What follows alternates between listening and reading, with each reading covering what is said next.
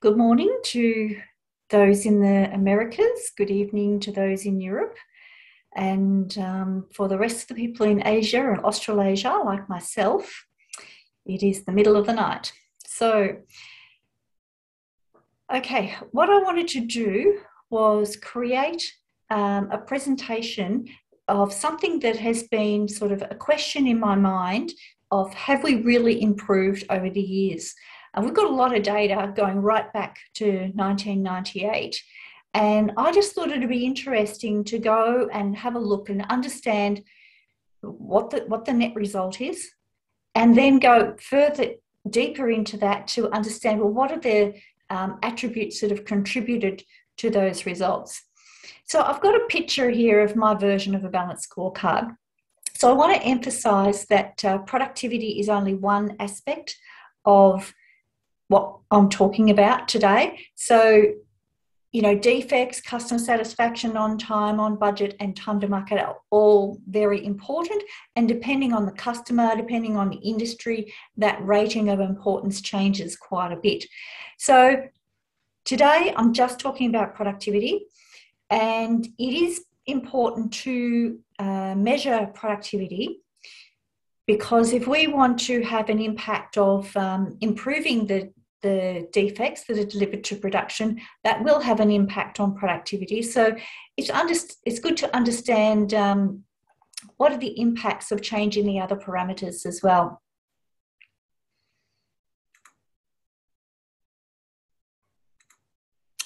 Okay. So graphing, it's one thing to just graph the data, but looking at the reason why the data is saying what it is a much greater task. And I am no statistician. I have just worked with quite simple, using the median of all of the data that we've got, and we do have a lot of data. There might be some other light bulbs that come out of some work that some other people do with their statistics. And I'm looking forward to that, because there is a little bit of work in progress now. So comparing productivity today to 1998 might not be relevant, because business expectations of the software development industry have changed and the requirements have changed dramatically over time. So all these things need to be taken into consideration. But the real question is, are we in a better place now? And do we serve our businesses better? So measurement today in an agile environment has serious pushback, but how do we know that we're serving the business better? So the relative importance of other measures will change over time, as they do even within the last couple of years. So as I go through the data, there are issues that arise, and I'll try to compare year on year, but with a mix of data from different attributes. And even if you have your own data, you'll still have this problem. And I'll try to adjust for that, and so we can get a more accurate assessment on the big question, have we really improved? Here it is, the graph. Year on year, from 1998 to 2000, the orange bar is the number of projects. The blue bar, or the blue line, is productivity. And you can see it's just sort of going up and down over time. We've got quite a lot of projects. The minimum we have is about 200 and something, 206 I think it is. And the maximum is up here in 2004 with 658. It's sort of doesn't really look like it's improving. And there's this massive spike in 2012. So that's a big question. What happened there? Why is 2012 got a really high hours per function point? And I just want to clarify too that I do interchange the terms PDR and hours per function point. Now, to me, they mean the same thing, and I know that I've had a little bit of criticism there in the past for using that term PDR, but I do mean hours per function point. Okay. So let's have a look 2012, what happened there? So I did a little bit of investigation myself and discovered that in 2012, there was a lot of projects in the medical and healthcare sector here. So in 2012, that actually contributed 54% to the projects in 2012. So here is the productivity again, the blue line, and medical and healthcare productivity is by far greater hours per function point than any other industry. And the number of projects is not a lot of projects, but they do have a really high hours per function point. So we wanted to investigate why further for that medical area. And I discovered that the medical has a very high team size or median team size in comparison to the other industries. So the bars represent the team size, and you can see medical is much, much higher than anything else. Why it has a high team size, I don't know, but that's what it did have at that time. And when we look at team size compared to productivity, you can see over time that the team size follows productivity, especially in that spike. But the rest of the way, it's loosely follows productivity. In 2016, you'll note that 2016 is missing from the graph. We didn't have any projects that actually submitted team size.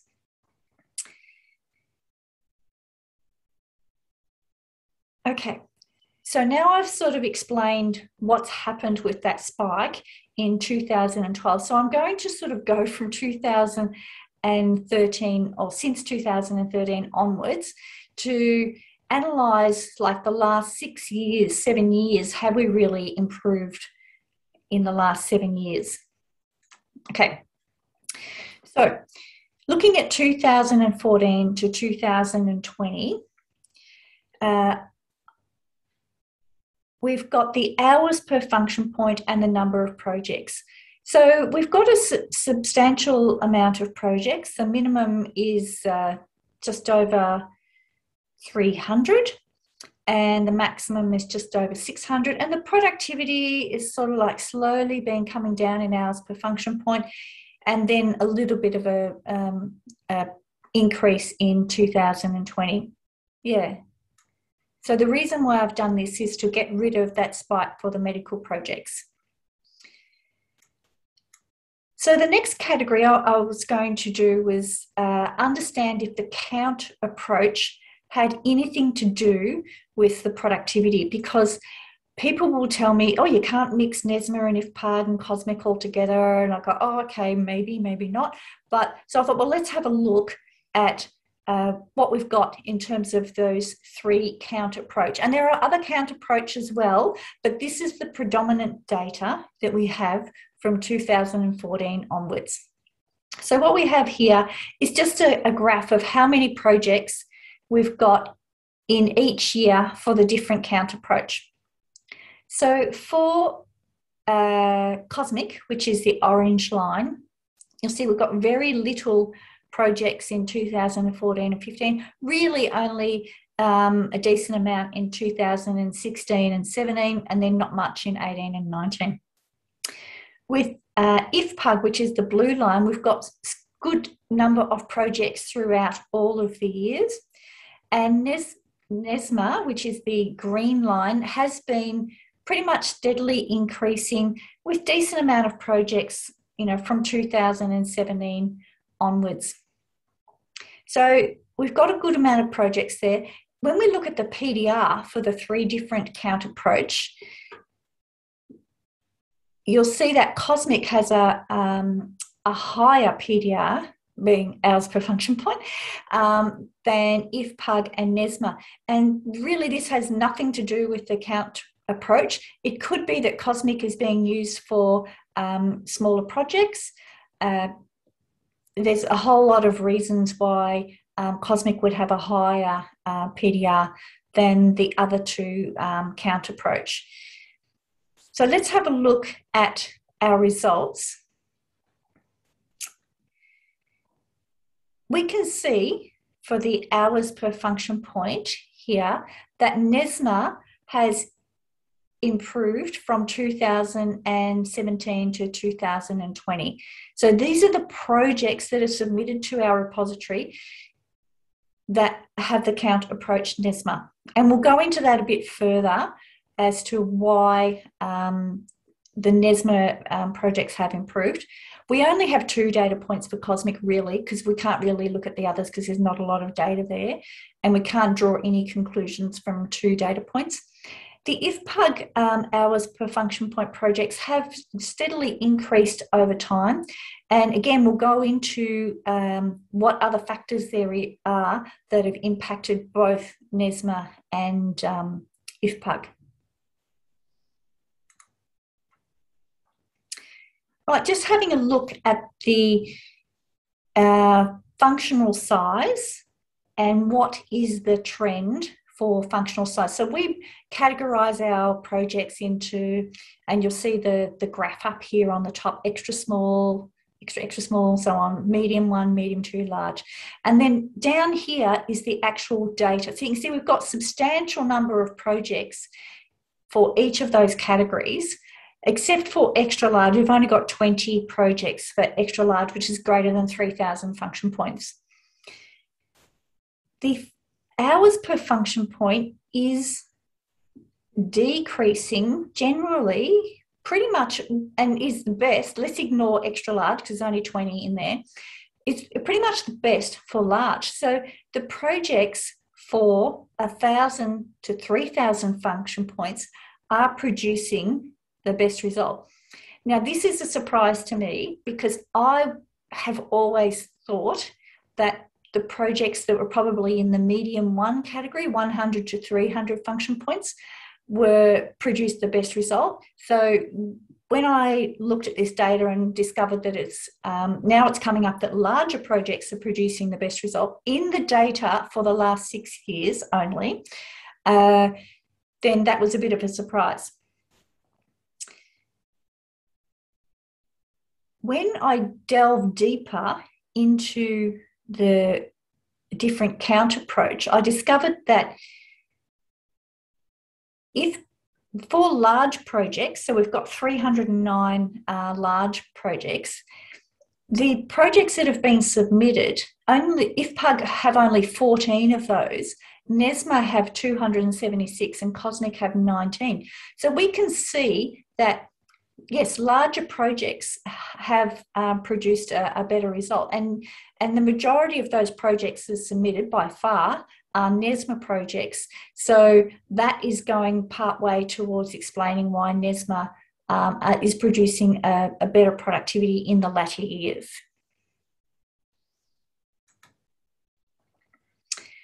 Okay, looking at functional size. So I've copied the previous graph here so you can remember that. And basically what we said was that the best productivity is coming from the larger projects. So here we have the functional size year on year, and overlaid with that is the number of projects is in the bar, and then the functional size, the median functional size is the blue line. So we've had an increase in our functional size, just general sort of increasing, except for 2020. So 2019 was the peak. And in the previous slide, we've talked about how larger projects produce the best productivity result. Even though this functional size is still only 424, I think it is, it is by far the highest median functional size of all of the years, and that could be a contributing factor towards why 2019 has improved. So it's just a bit of an observation that we are trending towards larger projects.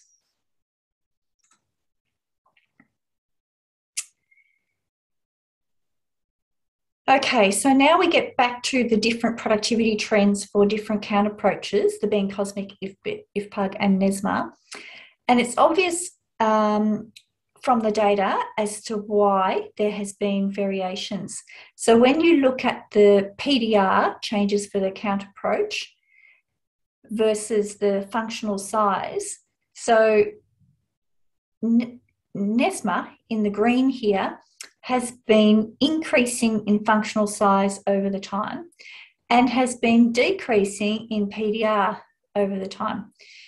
IFPUG has been pretty steady in functional size and sort of just gone up and down a little bit over time, and Cosmic I can't really draw any conclusions from. But this is important that the NESMA has increased in functional size and the productivity has reduced. And this has got nothing to do with whether that, whether one count approach is better than the other. It's just the data that we have received in the last few years. Okay, back to team size. I wanted to look at the team size and analyse whether we could draw anything from the number of projects that we had and the productivity and the functional size. So you can see from this chart here that we've got a good amount of projects for team size 3 to 4 and 5 to 8. The functional size is also increasing quite a lot, as you would expect. You know, the greater the size of the team, the greater the size of the project that they would deliver, you would hope. But the hours per function point is slightly less, say 5.9 versus 6.6 for a team size of 5 to 8 versus a team size of 3 to 4. And considerably more functional size delivered. So the rest of the team size, 1, 2, and 9 to 14, really, they only have like 50 odd projects in each of them. Not really enough data, in my view, to draw any conclusions from. But we can see from this chart that the team size 5 to 8 does produce the slightly better productivity.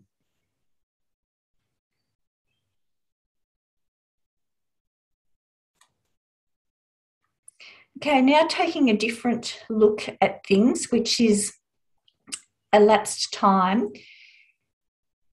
There is a trend towards longer projects until 2019, and then in 2020 reducing again. There's sufficient number of projects in each year. In this scenario, we've got in excess of 300 or 220 in 2017. Projects are trending towards being longer, from just over 4 months in 2014, moving up to just over 6 months in 2019, but coming back down in 2020. So the orange bar is the elapsed time. You can see that moving up. And the blue line is the hours per function point, or PDR in this case. And it sort of goes up and down, but it is sort of trending down in my view.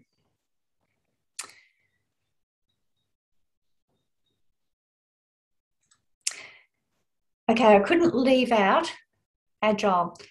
Everybody's interested in Agile, and there's been a serious pushback on the Agile projects being measured. But this is actually good news.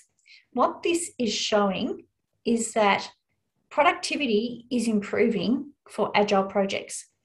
So when we look at the data here, we can see that up until about 2017, well, it's 2017, we've got 76 projects, but we've got significant data after that.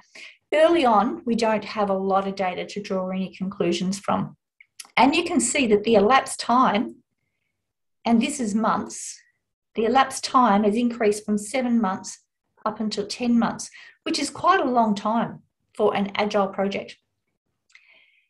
And the PDR, the hours per function point, has decreased from 5.8, slight increase 6.2, and down to 4.9. So this is very interesting that agile has improved. The size of the length in time of the projects has increased, which I was a little bit surprised about, because I would have thought that the agile was more smaller projects and would deliver faster. But we've seen in the data already that our best productivity comes from the projects from 1,000 to 3,000 function points. And this is probably indicative of the agile projects as well, because they are increasing in time.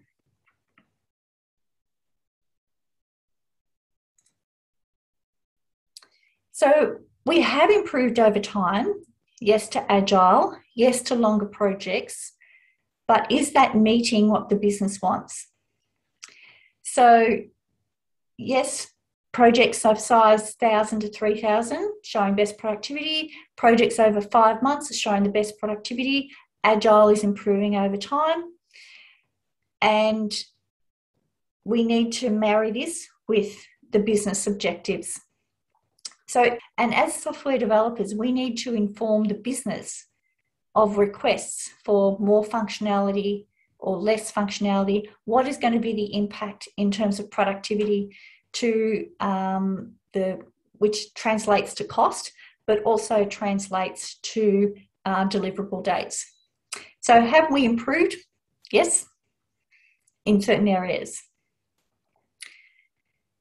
So if you have any questions, my email address is there, ceo@isbsg.org, and I would be happy to take any questions that you have. Thank you.